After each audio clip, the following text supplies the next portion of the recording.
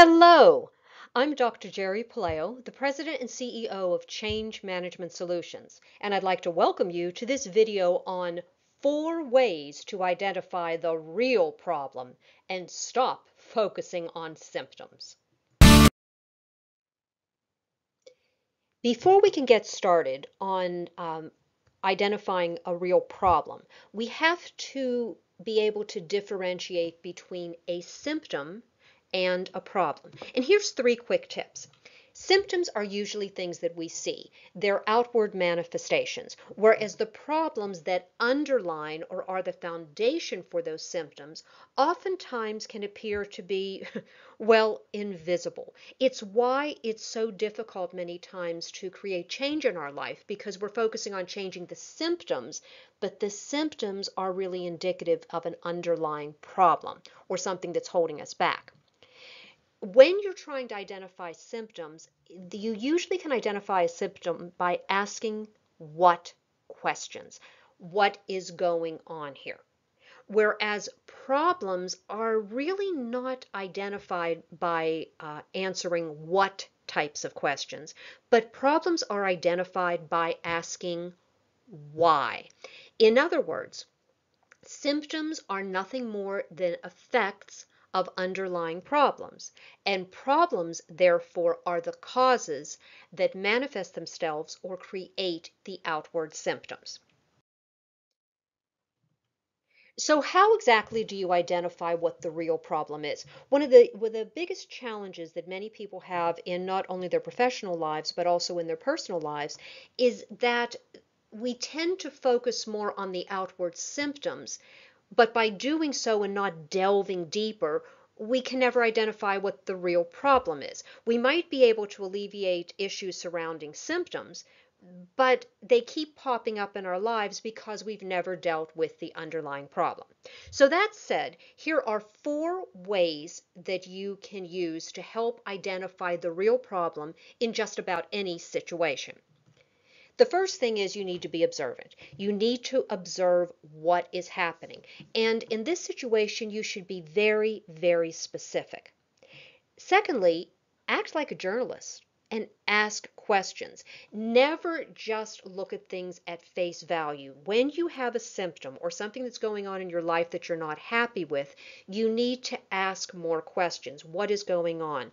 How is this happening? Why is this happening? Who is involved? Where is this happening? And then also you need to go beyond the obvious answers. We tend to give kind of knee-jerk answers to many questions. And go beyond that so that we're searching for more clues. One of the strategies that you can use is to ask why a minimum of 3 times.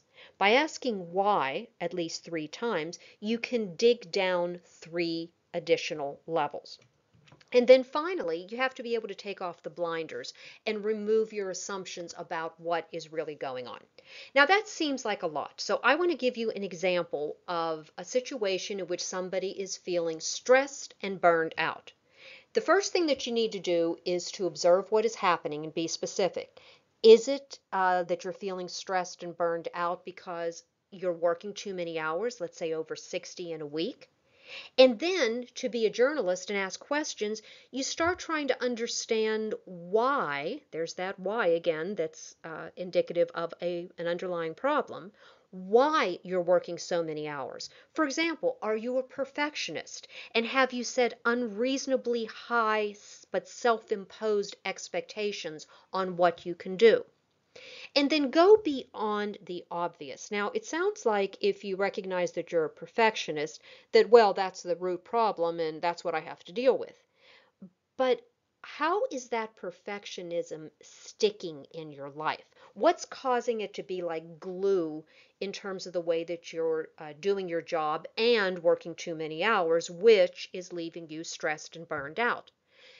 To go beyond the obvious in this situation, take a look at your self-talk. What are those tapes and loops that are in your head that tell you what your standards and expectations are? And then finally, once you get to that and you can identify that maybe let's say you're a perfectionist, if that's what you believe is the root cause of your work overload, Then you need to take off the blinders and remove assumptions about it.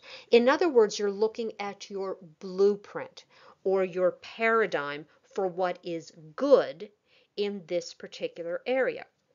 For example, are you working too much because you're a perfectionist and you believe that long work hours means that you're going to be getting more done? You see what I'm saying? To identify the real problem, once you've identified what the root cause and the problem is, then you can more proactively take steps to overcome that problem. If, for example, you have work overload that's leading to your stress and burnout, and you just say, oh, I'm working too many hours, but you don't get to the root reason why you're working so many hours, you may cut back on the number of hours you work per week, but it's going to come out in some other way. And the stress, which is what your issue is, the stress will not go away because you have these unreasonable standards of being a perfectionist. And you have the self-talk that keeps telling you, I need to work longer, longer, longer in order to work better. So you see what I'm saying? By just getting rid of the symptom, you're not going to really address the underlying problem, and it will literally rear its ugly head in some other type of a situation or through manifesting some other type of symptom.